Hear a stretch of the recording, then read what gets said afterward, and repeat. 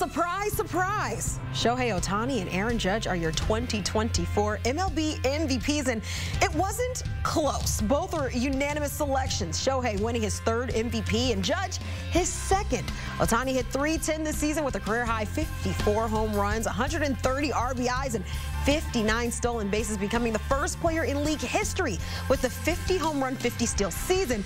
Judge led the majors in home runs, RBIs, and OPS while batting .322.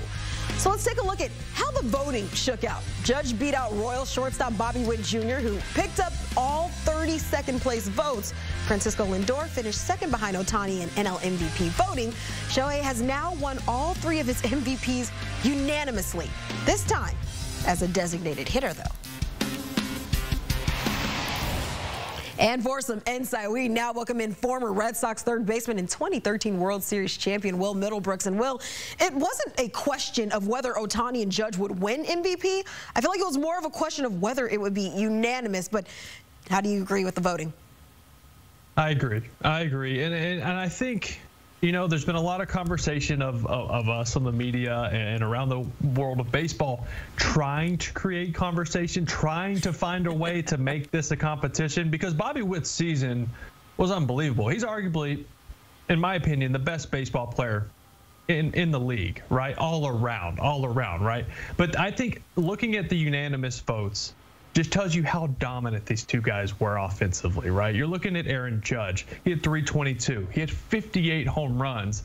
He'll become the 7th Yankee all time to win multiple MVPs, which I think is crazy if you look at the list. I'm going to read you the list right now. A-Rod, Roger Maris, Mickey Mantle, Yogi Berra, Joe DiMaggio, and Lou Gehrig. Legends, right? Legends of the game. There's a list right there. So yeah, beat you guys to it. Normally you guys beat me, but I'll take that one tonight. But it's just, he's a special player. He didn't get to the big leagues till he was 24. A lot of these generational players are in the big leagues at 20, 21. Aaron Judge went to college. He went to Fresno State before getting to professional baseball, which cost him a couple years, cost him some stats. When we look at down the road towards the end of his career, when he's going into Cooperstown on the back of his baseball card, he's at 315 home runs right now. He'll have no trouble getting to 500.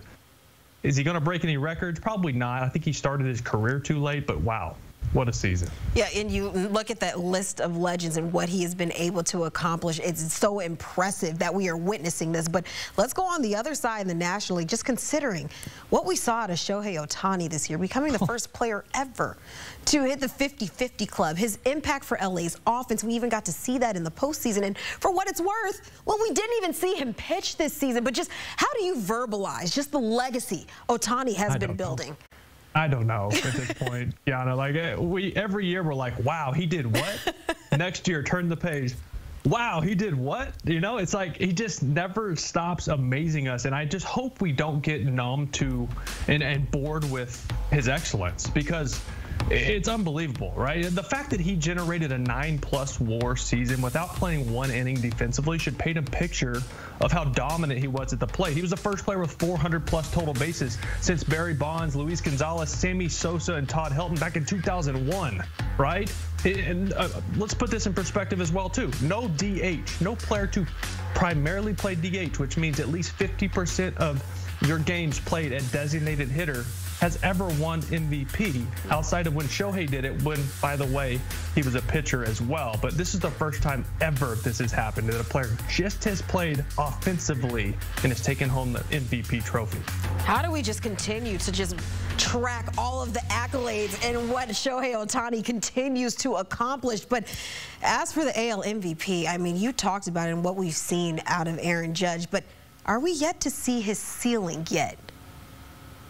You know, I keep hearing about, well, they have to bring back Soto, right? Because that makes such a big difference in the lineup. And it does. I mean, you think about protection in the lineup, you think about, okay, this is a 3-hole hitter, the 4-hole hitter's his protection, right?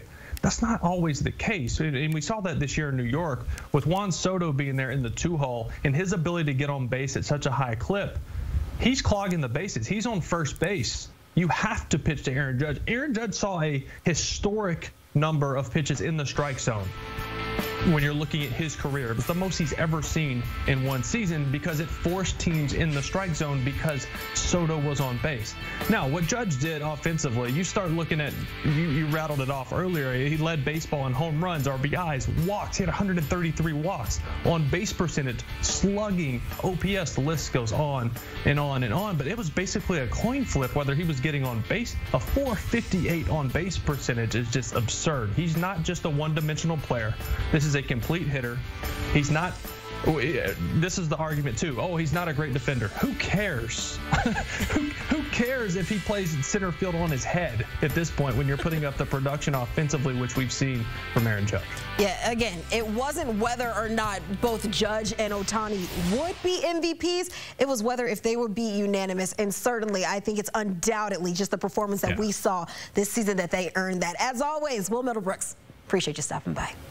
Thanks, Kiana. This marks the second straight year that both MVPs were unanimous selections.